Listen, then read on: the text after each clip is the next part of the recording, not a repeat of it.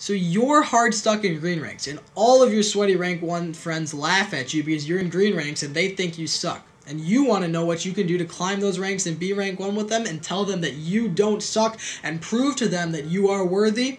Well, my name is Electrified DVD, and today I'm going to be showing you guys how to rank up fast. Before I tell you guys the tips on how to rank up, I'm going to quick explain how the ranking system works. If you already know how the ranking system works, skip to the timestamp on the screen right now. Okay, now that they're gone, there are 5 classes of ranks. Ranks 20 to 17, or gray ranks, ranks 16 to 13, or yellow ranks, ranks 12 to 8, or green ranks, ranks 8 to 5, or purple ranks, and ranks 4 to 1, or red ranks. It is much easier to rank up in the lower ranks than it is in the higher ranks. For example, in the gray ranks, you only need to get 3 pips to get from level 20 to rank 19. But in the yellow ranks, you need 4, and then I think in green and on, you need 5. And it is all based on the emblem system, whether you pip or not. So you need to make sure you're completing generators, running the killers, making saves, and surviving if you want to rank up. That's pretty much the basics of how the ranking system works. There's a little more nuances in there, but that's the basics. So the first tip I want to tell you guys is don't get tilted if you die. Yes, the goal of the game is to survive, but you don't have to survive to rank up. Instead of just focusing on surviving, make sure you're being a team player, doing generators, saving people off hooks, and running the killer. It's always good to try and survive, but it's more important to make sure you're doing things the whole game so you pip up. Going along with the first tip is another tip, is saying if you're constantly deranking or staying the same, you may want to consider taking a break for a little bit. Go for a walk outside, do something else besides just Dead by Daylight. Then come back, even after just 15 minutes. It helps a ton, and if you do that, you'll find yourself ranking up in no time.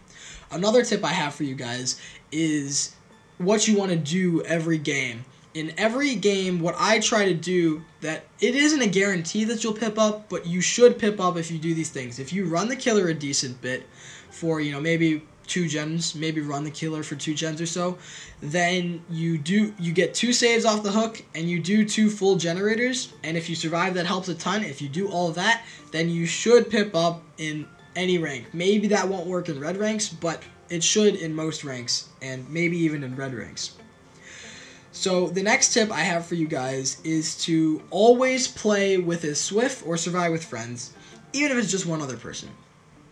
Communicating with your team helps you rank up a lot, and is how I got to red ranks. I only played with 4 people, and there's a lot of ways that you can find people to play with. If you're on Xbox, you can do the Dead by Daylight Club. I don't know if PlayStation has something like that. And also for all platforms, there's a Dead by Daylight Discord you can go in that there's tons of people, so you will be able to find people to play with if you know where to look.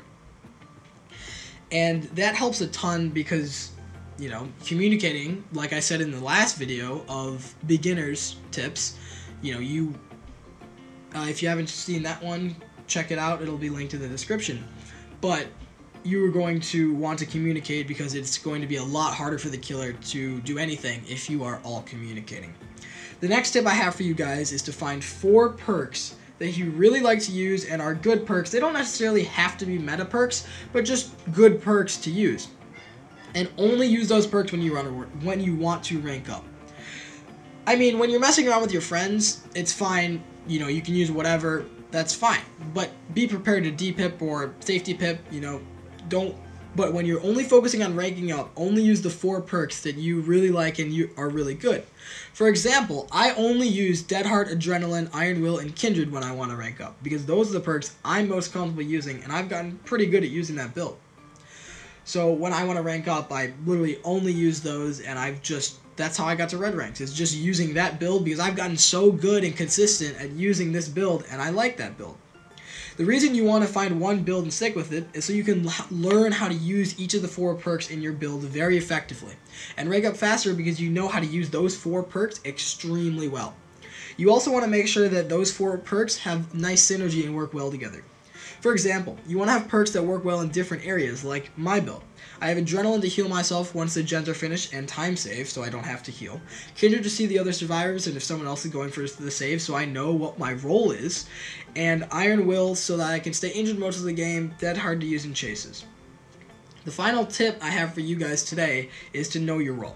And what I mean by that is if you need to be running the killer, then continue to run the killer. Or if you need to do gens, then go and do gens. If you need to heal someone, do that. Things like that. This takes a lot of time to learn. But after you play for a while, you'll get the hang of it. And you have to know your role in any given game. So those are my tips on how to rank up fast in Dead by Daylight. If you think I missed anything, let me know in the comments below. And if you enjoyed the video, make sure to like and subscribe. It really helps the channel out a ton, and I appreciate it so much. Also, you can check out my other tip videos in a playlist.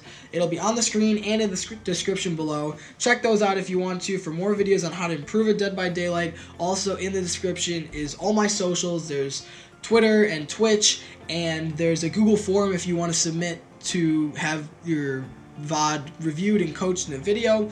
All that stuff is in the description, so if you want to check that out, go down below and check it out. And as always, thank you guys for watching the video, and I'll see you guys in the next one. Bye-bye.